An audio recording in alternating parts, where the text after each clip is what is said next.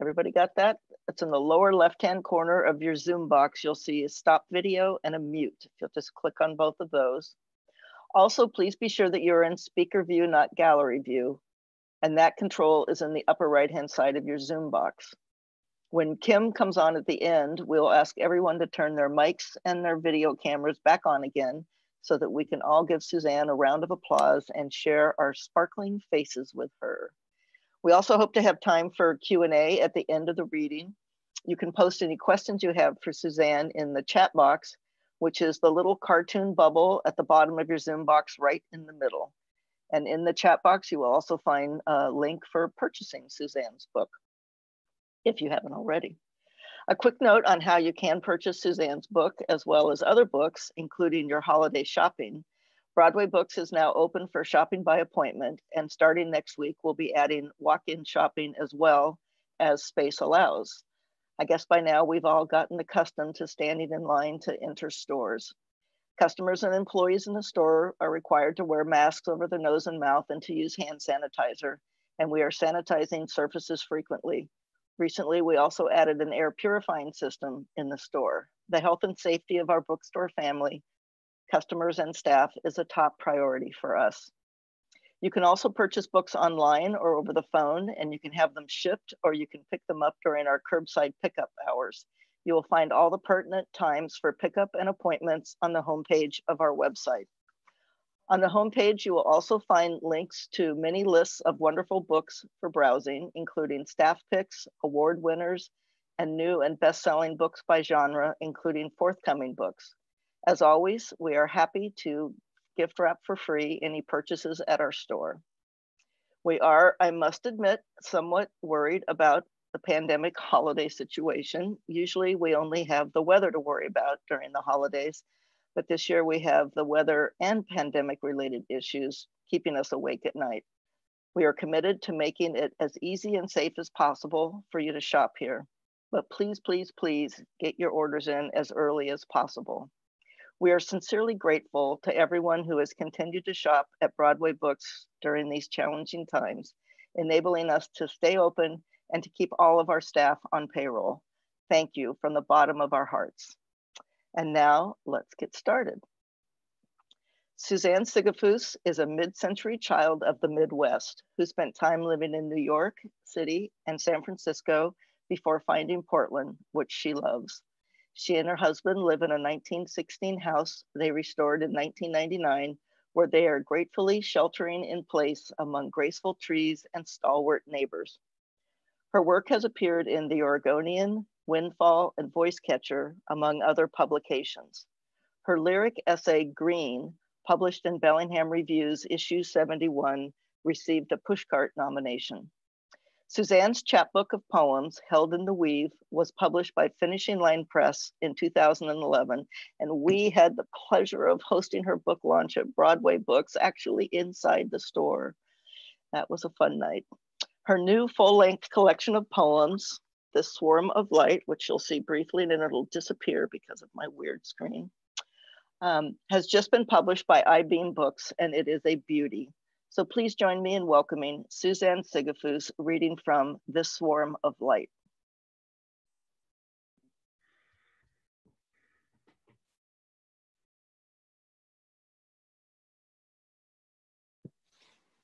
Hello, hello, everyone.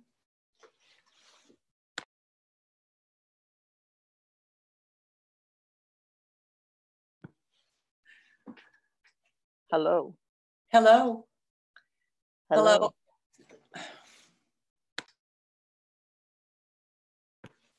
Okay, why aren't I popping up on the screen? Am I?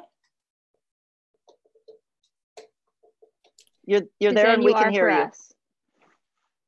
Oh, I don't see myself. How interesting. Yeah, no, but you're there and we can hear you and we can see you. Oh, wonderful. Thank you so much. And you look fabulous.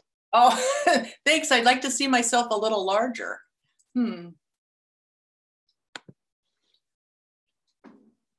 Well, hi, I'm sorry, that was awkward, but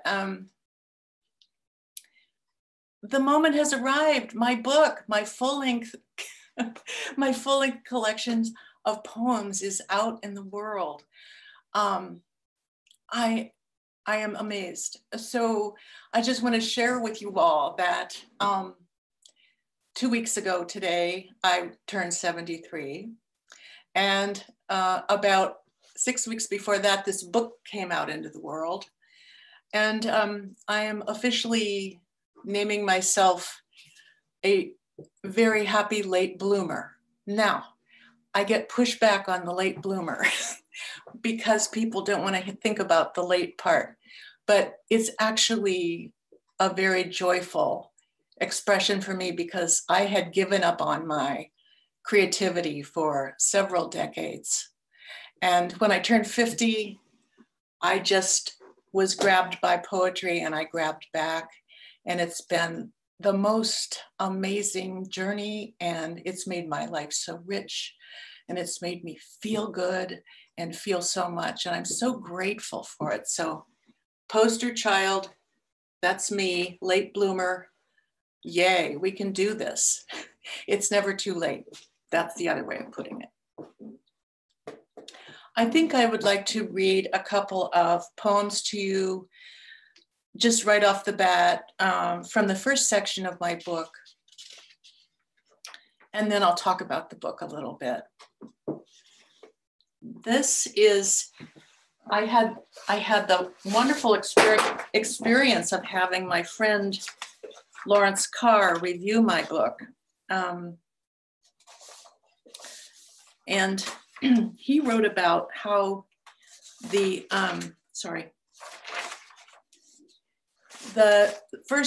poems in the first section by their titles may appear to be nature poems, and they are, but the way I do things, nature is the trigger, it is the impulse, it is the mirror, it is the basis on which I can then explore human experience. So my nature poems are like that.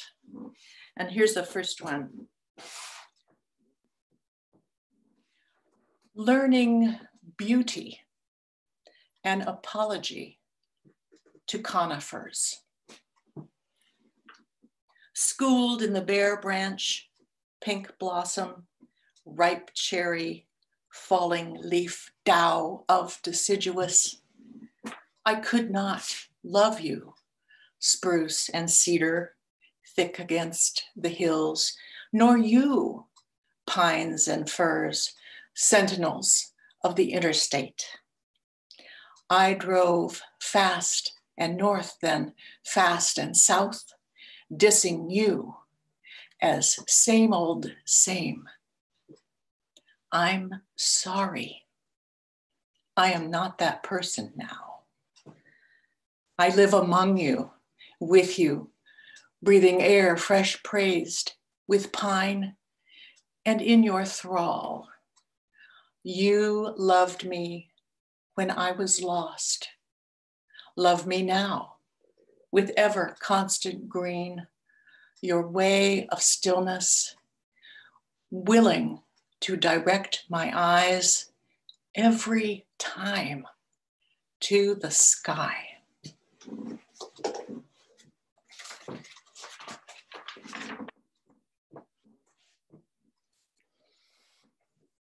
Cooper's hawk. Alone with sad news, here's my box of tissues. There, a cup, a pen. Ghostly rings mark the table. Daily, I get lost in headlines, then a crossword grid. I set my coffee down, careless, no coaster, and there it is. Another insult to the varnish. Last week, a great blue heron fell, let me start that again. Last week, a great blue heron flew so close, I felt the whoosh. Yesterday, in Texas, my old friend Morris fell and died. Today, a Cooper's hawk lands high up in the neighbor's birch. I study the hawk, review today's sad news, and cry. The raptor stares unblinking. Disciplined at his art, wait, stares is wrong. The hawk watches me like a hawk. Are city raptors wise to window glass, to barriers unseen? Grief-struck, I am easy prey. Please, not me, not today. The hawk watches. I reread Sally's email. Morris died yesterday. I just heard. I read it once more. Then again, I look up at the branch. He's gone. Excuse me while I pick up the book I dropped.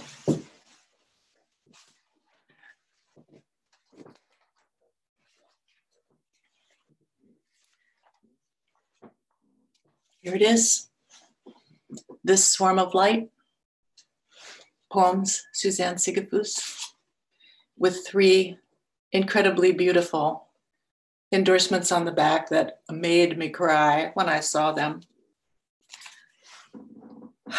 I have so much gratitude in my heart to have this book in the world and my work in the world. It's just amazing. And hello, thank you, Broadway Books. I mean, yes, Sally just told you before, in 2011, I was in their lovely space, so excited out of my brain about getting my chapbook out, Held in the Weave, it's called, and reading and having I took out my camera and took pictures of the audience. I can't do that today, can I? But what a hidden gift of this form of virtual launch, because I have family and friends on the East Coast, throughout the Midwest, all the way down the West Coast tuning in. I have my family in Canada. I have family in Ireland.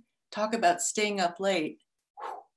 So this is like incredibly rich and surprising, right? So I celebrate this, and thank you, Broadway Books, from the bottom of my heart for, this is my first virtual launch and yours too. I mean, we're really making news together today. So thank you so much.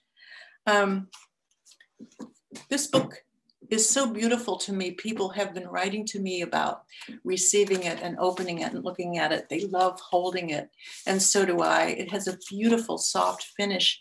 And of course, there's this fabric imagery in the photograph, which it just sort of goes together, really like connects with soft fabric and the soft feeling of the paper. And then, so the outer beauty, I must thank the book designer, Elaine Giroux, for. She put this book together with such patience with me, such love for the project, and her incredible, exquisite skills.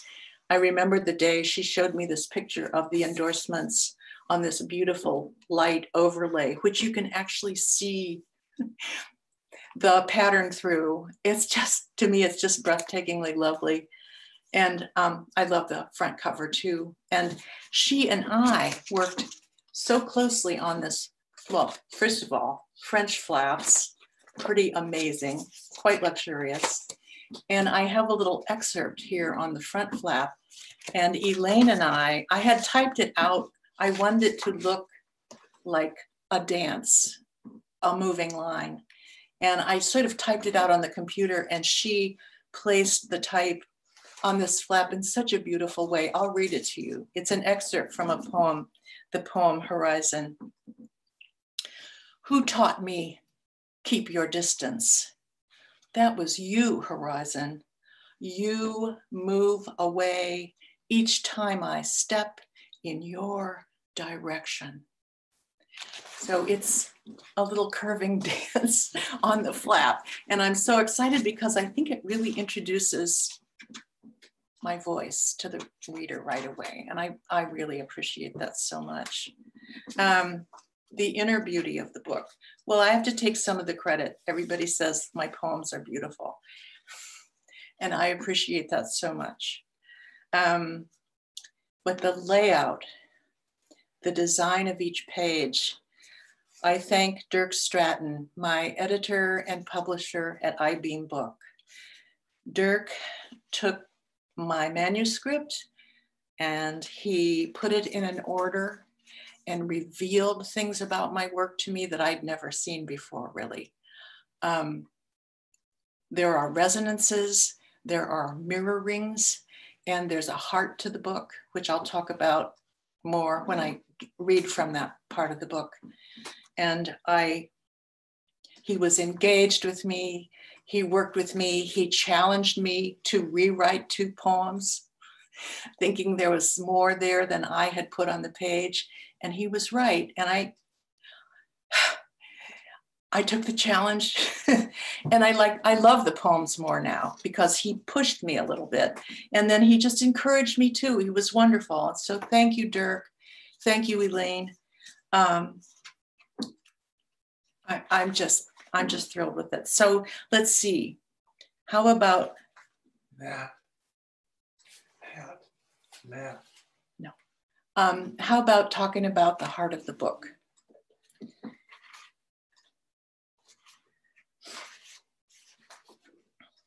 I have, the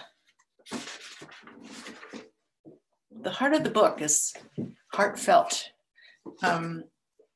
This is where I will just tell you that a lot of the poems are autobiographical. I have no problem with anyone knowing that. But for the sake of my composure, I'm going to talk about this first poem and give you a little background for it. And I'm going to talk about the mother and the daughter so that I can keep it together. Uncharted Terrain is probably the first poem in a sequence of poems about my mother's illness with cancer and her death. It is also a poem about a very extreme situation when a mother is dying and a daughter is recuperating from spine surgery and is at home with the mother under the same roof. The daughter growing stronger every day, the mother losing her strength every day. It was an incredibly extreme dynamic for a family. Wasn't just us, obviously.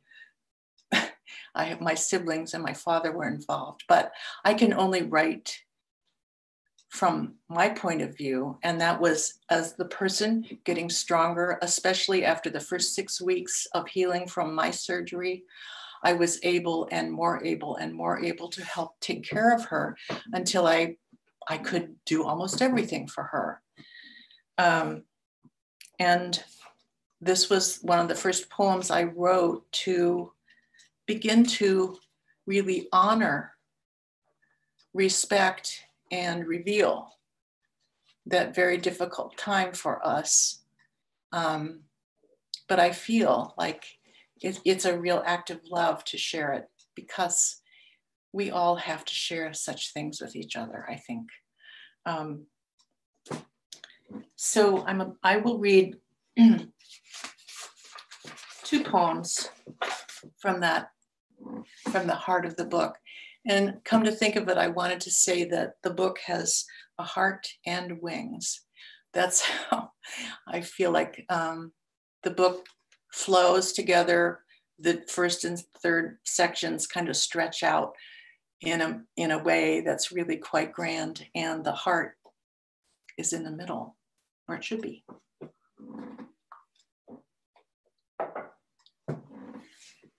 Okay. Uncharted Terrain. One roof shared. Floor plan as landscape. Vast plains, storm clouds, denizens dug in. One of her daughters, I'm strong again and able. Mother, lighter, smaller, has no strength. Her bad days longer by a mile, no, by a tundra. Winter put down roots so deep they choked the future. Grass, lilacs, roses, gone. Paint store colors, gone from memory. Soup steaming on the tray the day I tell her, Mother, I'm afraid I'll die alone. 9 syllables fly off fitful into walls against the ceiling. Plain talk is not our custom. Winter, muted, snow on shingles, frost on windows. Before she sets the soup spoon down, before she naps, she tells me, you won't die alone. I don't sleep much. One ear listens for her cries. I cross the hallway to her room, leaves of grass in hand, to read aloud, or I hear her stories, secrets, jokes. Post-nightmare, all we want is peace. I sit with her, doze or talk, recalling fields of tall grass, how it ripples like the sea. Or I say, heart-shaped leaf, and she says, red bud. I offer her a valerian. If sleep's a thing that can't be found, I hold the atlas open to the pages she prefers. Maps of oceans, maps of plains.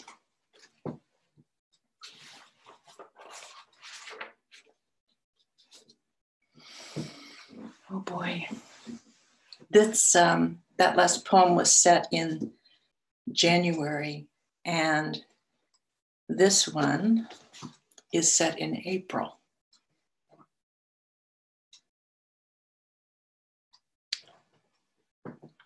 Break. You need a break from caregiving. Everyone seemed to agree and said I looked tired. I called Johnny in New York. Yes, please come. He says, I'll throw a dinner party at Amos's new place.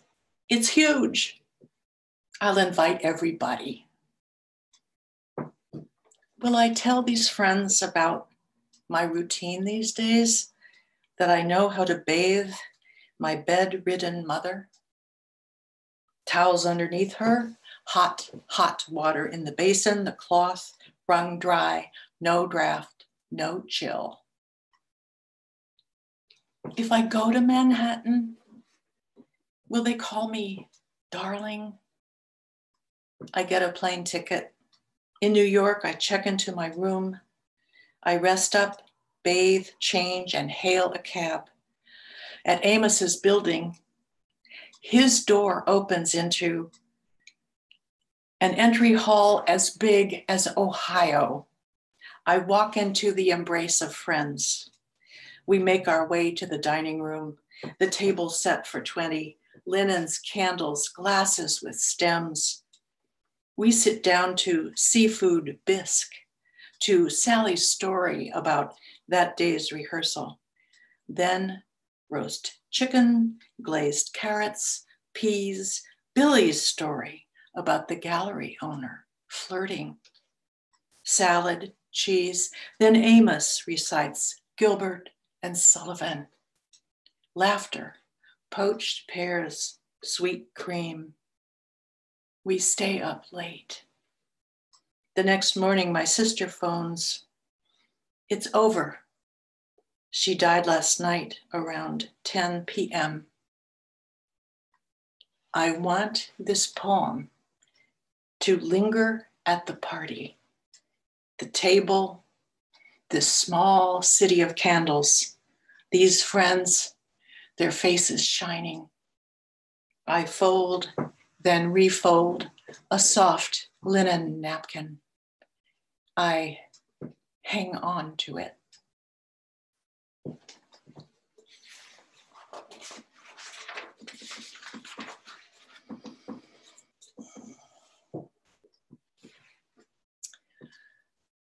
I'm going to move on to the third section now. I'll read something to you from the, well, I hope many of you will be able to see this book and read it. Here I go back to talking about Dirk Stratton again. As you all probably know, at the end of the book, there's notes from the poet. There's dedications, possibly. There's acknowledgments about where it's been published before, if a poem has been. And I sort of went wild writing these. And I wrote to Dirk at one point saying, I don't know if I'm acknowledging, thanking, dedicating, or what else? I was just in a blur of gratitude and reaching out. And he said, write all you want, I will make it work. And he sort of created a hybrid form for me where everything can be organized and together. And I ended up writing some thoughts about the poems. And about the poems in this last section, I said, I set out to write ekphrastic poems, responding to the artworks of others. Poems have lives of their own. They have free will, hence the zigs and zags of relationship with self and with others, zigzags mixed into my love of art. So what a wonderful experience to write a book and then write these notes at the end and learn something more about what you've been doing. So, and I appreciate his help with that so much. The back notes are just like kind of a bonus for me. I had no idea they would be that much fun or that kind of, or as educational to do. Oh, so I have show and tell for this one, right. Andrew Wyeth is a controversial artist, I know. He is and he isn't. I mean, he's kind of very staid American artist, but this is a painting called Christina's World. I wonder if this will work. I'm real familiar with it, but I know everyone might not be. Christina's World. I hope you can see it. The woman in the foreground, the field and the mown grass and the farmhouse and barn. This was painted in 1948, a year after I was born. When in my small town, Ohio upbringing, I didn't see, I went to the library and had a wonderful time with books there, starting about age 7. And I think that's when either I saw this painting at the library or perhaps it was in Time magazine, which was our, was that weekly or monthly? I don't remember now, which is this blast of news from the bigger world for a small town child. And that the painting, I feel like I've known it all my life. It has been maligned, it has been satirized, but for me, it never moved off on the meter of sublimity to ordinary. It never moved off sublime for me. It looks, I know it's New England, but it looks like Ohio. The woman is so intriguing. Her body looks like a landscape. The landscape so often looks like a body. There's all that duality, which I love so much. And it's just so poignant. And the history of this woman in the painting is that she had a disability that made her immobile, yet she would go out into the fields and, well, basically she was crawling or pulling herself around on the ground. And Wyeth, her neighbor, was so struck by that he wanted to salute her courage and the way that she demanded to have this part of her life still available to her. And I know it's controversial, but for me, it's a very, very dear and long-time, lifelong love of mine. And here is the poem based on Christina's World by Andrew Wyeth, 1948. Woman, distance, house. It's startling to find her on the ground, dressed for needlework or reading in the parlor. Her frock is fitted, made of ordinary cloth, yet cloth that gleams. A narrow belt, those humble shoes. Turned away from us, arms braced, she lifts her head and shoulders. Is she looking at the curves that shape the farmhouse lawn, or are her eyes closed tight in prayer, in pain? If someone asks, she might say, oh, my feet and calves went numb. The earth rose up to meet me, then it held me. Bees in clover thrum and gather as she makes up names for grasses. Starling whistle, thistledown, long fescue, brother tall. She names anthills, names the furrows, calculates how far the house, how near the house, her thirst, her hope that someone's home.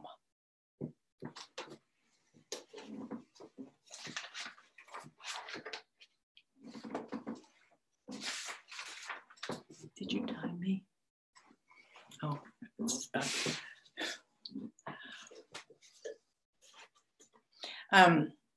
this will be my final poem, and we can move on and think about questions, comments, and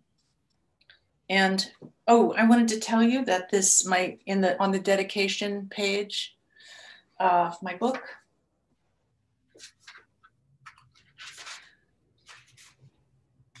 it is dedicated to the loves of my life and the lives of my love.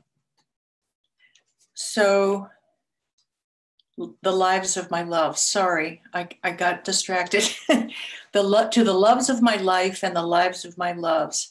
And I'll tell you what, if you're here today at this launch, you probably already are a love of my life, but even if I haven't met you, you are now a love of my life.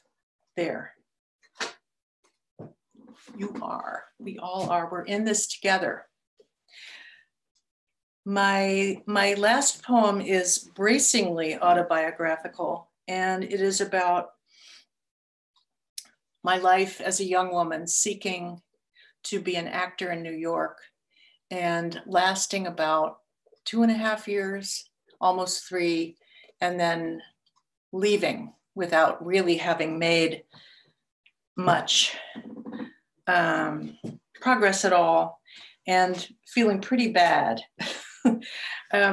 That's an old story. A lot of people can't really get into the biz, but I have friends who did, who I love to death, and they're still there doing it, or they've retired. And I admire them with all my heart. Luckily for me, as you know, I just am now celebrating this wonderful new writerly life. So I'm back in a new way, and I couldn't be happier. Okay, so this poem is called, this is actually in the book at the very end of the first section. and it's called Westward.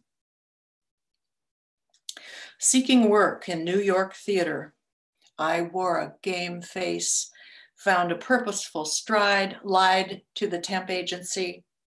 I'm ill, or Auntie Mim has died, and stood in audition lines. I walked on stage. Yes, read that monologue, or no, too tall, next. New York giveth, New York taketh away. My only savings plan was sleep. Seasons stained the weeks, and in year 3, some days whispered they would never end. Thin blue hands, don't let me disappear. Brain, conjure a bay, embraced by hills, the scent of eucalyptus. I tore myself away from what I thought I knew. I traveled through the saga of plains, plains, plains, learned all the shades of distant, of close. At last, the coast, horizon does not hesitate, wades into what is vast and restless. Ebb tide, undertow, rip tide, neap tide, endless revisions. There's the edge. No, it's over here. No, it's there. Traveler, fold your tattered map. You can stop. Stop here.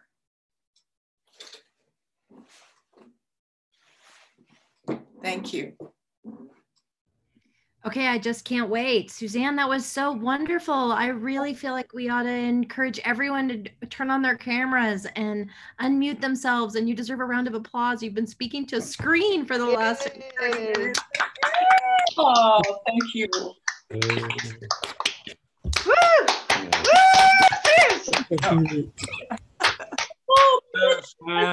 Oh my God.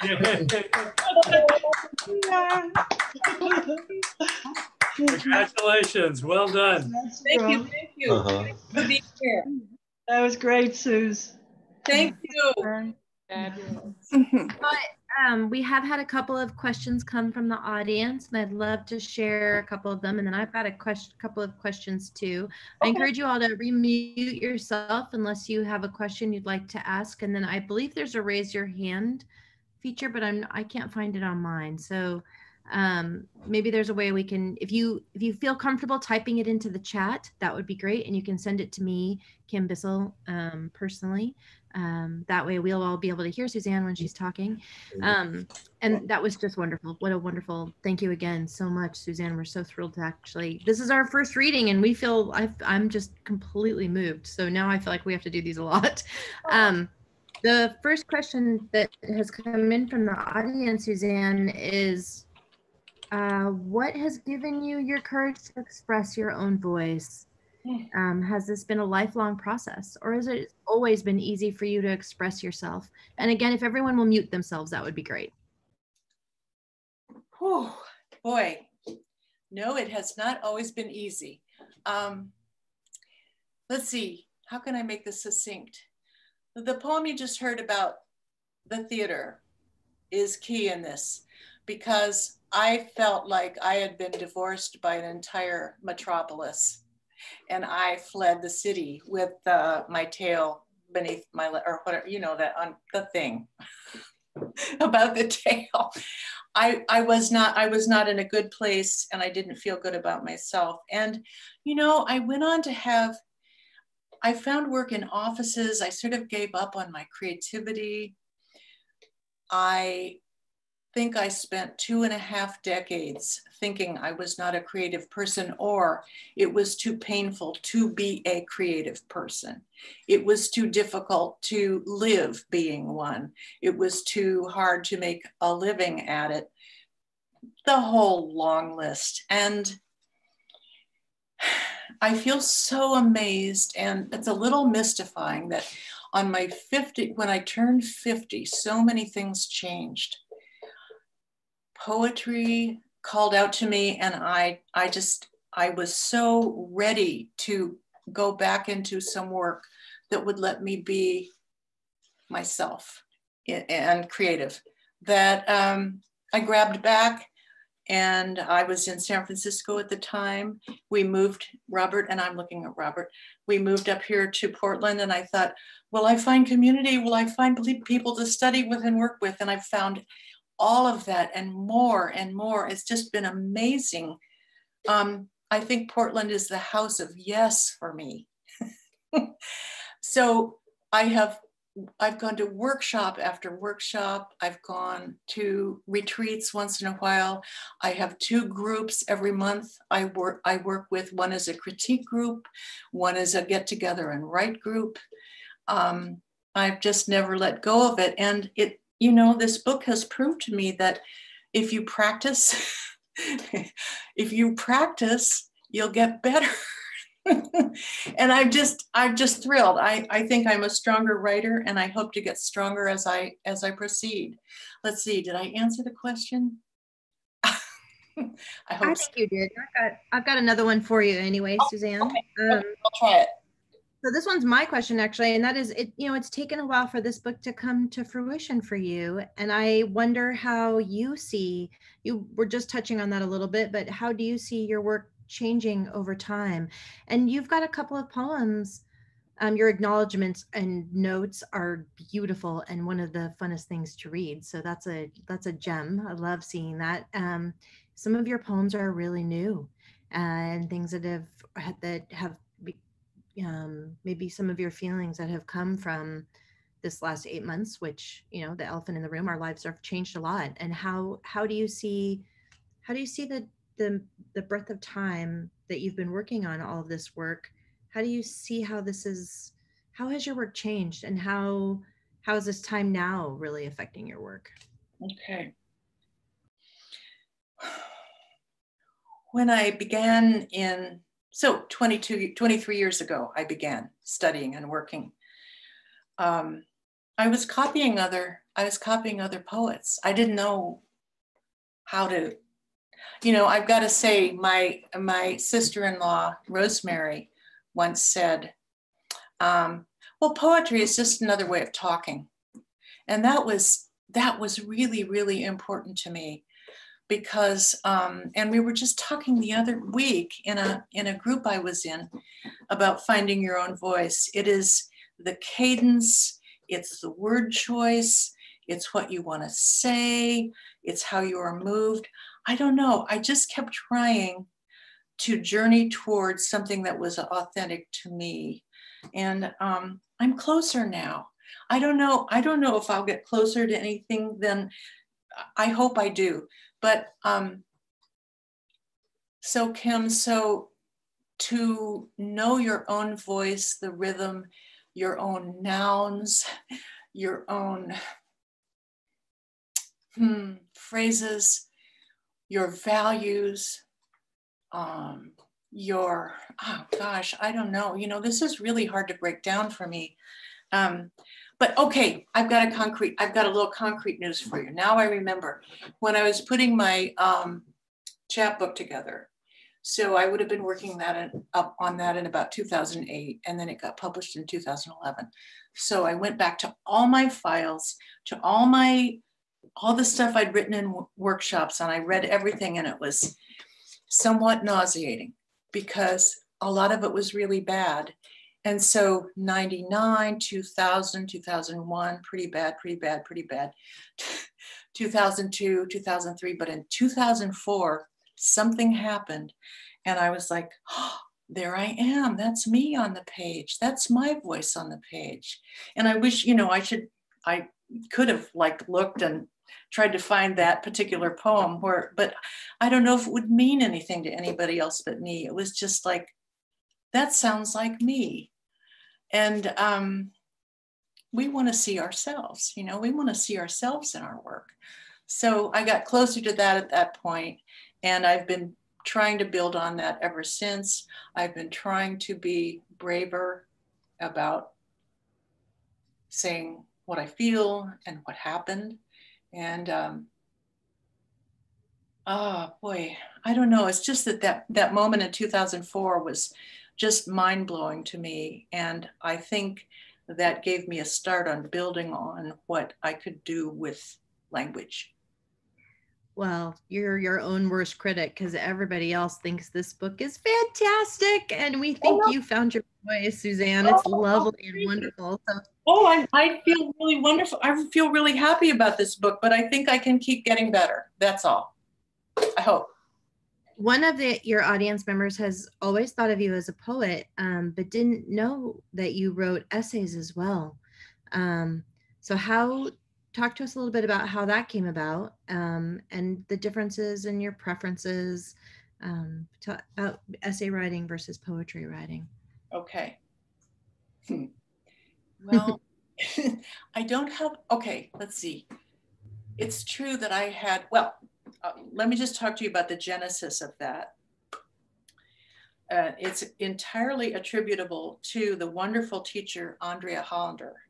And I had studied with Andrea, probably taken 3 or 4 workshops with her when she announced that she was going to teach a lyric essay workshop. And I didn't even know what a lyric essay was. And I always thought that essays were terrifying.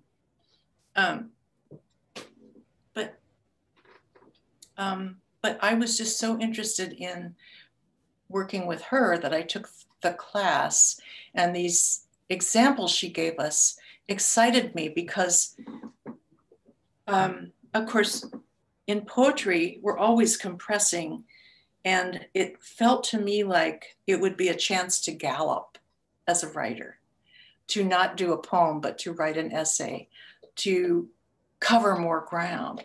So yeah, my lyric essay, I had incredible beginner's luck with that. I sent it out to 4 places and Bellingham Review took it. And I mean, that's a very beloved place and it's hard to get into. And there I was in it. So of course, that kind of paralyzed me into not writing any more essays for a while because it was just kind of scary. It was almost scary that I got in. But last fall, I took this essay thing is also called memoir. It's also called creative nonfiction. It's all kind of, there's a lot of tentacles to it. And I studied creative nonfiction at the Attic last fall. And now that this book is out, I'm raring to go on some more essays. So I don't have a lot of news for you and I can't really compare them because I haven't developed that as much as I would like to. But I think now is the time. So stay tuned. I don't have a lot more news right now on that. I want to take an opportunity if anyone out there would like to unmute themselves and ask you a question. And if not, I've got one more last question for you. Is anyone out there would like to unmute themselves? And oh, here we go. Oh my goodness. Could you read one more poem, Suzanne? Oh gosh, John, that would be, I would entertain that notion. I was looking at Bodhisattva. Oh. That's a beautiful poem. But choose one of your own. No, I would love to read the poem that you want to hear. No, I'm looking it up. 48. It's on page 48. Right, on 48, I've got it. So everyone, this is a dear friend and teacher, John Brehm, he's the first endorsement writer. I just don't like the word blurb on the back. And what he says is so beautiful, absolutely made me weep. Okay. Bodhisattva. Give me the hours and miles that lie ahead, and please, respite from jealousies, how swift they are and terrible. Lead me to the river where the Bodhisattva rises daily to walk her miles, her hours. As the sky waves the sundown, I press my hands together at my heart. How calm they look, how still. Thank you. Well, thank you very much for asking to hear it. We have two more requests for poems. One from Sally, actually. She's got a poem she would like you to read. That's on page 53, If by Real. And then actually Dirk Stratton would love to read one of your poems as well. He'd love to read it. So maybe we'll do the one for Sally, and then we can have Dirk read one as well. Oh my gosh, that would be fantastic. Oh my gosh. So who wanted to hear the one on 53? Who asked for that? Sally, our dear Sally McPherson. Sally. Oh my gosh. Okay.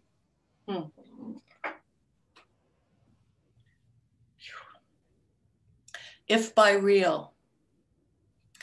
If by real, you mean actual. If by actual, you mean a paper cut or a twitch under the eye. If by quiet, I mean shamed, then yes, I go quiet when your sentence begins with actually. And if by silence, I mean anger, things unsaid, better left, best with the lid on. And if by contained, I mean hiding, it should be clear. It is, isn't it clear? Hiding means wanting to be seen. Let's invite Dirk. Dirk, why don't you unmute yourself and join us to read the poem that you'd like to read. Oh, wonderful.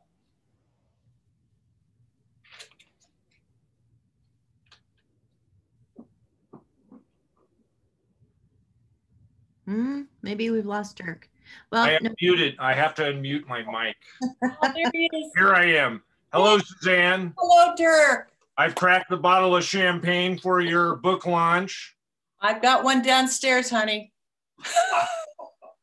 I wanted to read this poem because while Suzanne mentioned that so many of her poems are autobiographical and therefore had sort of a personal voice behind them, there are other poems that anyone could read, like myself.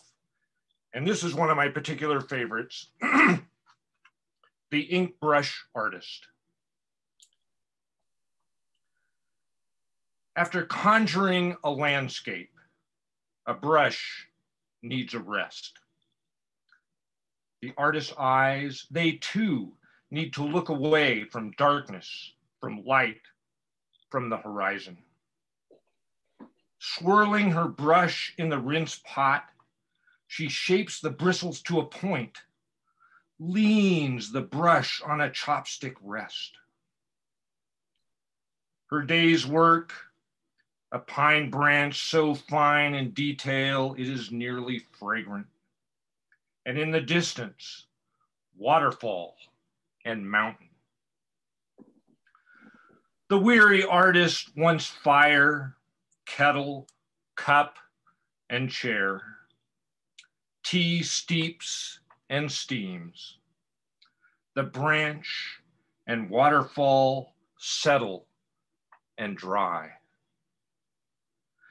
The artist puts her feet up, sips her tea. These landscapes of mine, she says to herself and to the air, every painting lately, the mountain is farther and farther away. Thank you, Suzanne. Thank you, Dirk. Oh my gosh, that was thrilling. What a treat. That was a real treat. So I have one last question for you, Suzanne, and that is, can you tell us more of the story about this quilt on the cover? Was this your picture? So you had talked a little bit about it, but if you could tell us a little bit more about it, that would be great. Sure. I attended a show at the Japanese Garden in 2011, and it was about traditional. Can you hear me? Mm-hmm. Oh, okay. Yeah. Sorry, I get a little rattled about being unmuted. Yeah, I went to the Japanese Garden. There was a wonderful show about traditional Japanese fabrics, and I learned that day that they don't call this denim. They call it indigo dyed cotton. and indigo dyed cotton was used as clothing for not the wealthy people in Japan, but for the workers, basically, for the farmers, you get the picture, I think. But they patched and repatched these surfaces. And also we saw futon. This is a futon cover that I took the picture of. And pause button to praise my dear neighbor, Machiro. He looked at some of my photographs and saw that I don't know how to look at photographs the way he does. He found that the digital digits per inch and the resolution and the size would be almost ideal for a book cover. And there we were, we just went to town, and I don't know, I just think it's incredibly lovely. And I'm so surprised that, well, I looked on Shutterstock and all these other things, but it just wasn't, it was like going into a giant department store and you just know there's nothing here for me. So I went to my film roll and went back in time and found this. So hooray. It's literally the most perfect way to wrap your beautiful, beautiful book. So excellent choice. Excellent choice. That's so sweet. Oh, thank you. Yeah, thank you. Well, we've had a wonderful, wonderful time tonight. We're rounding on an hour, and I know after a while everyone gets a little tired of being on their screens, but I think we should all open ourselves up for one more giant round of applause for you, because you should change us to gallery view so you can see all the people that are still here. And big, huge round of applause.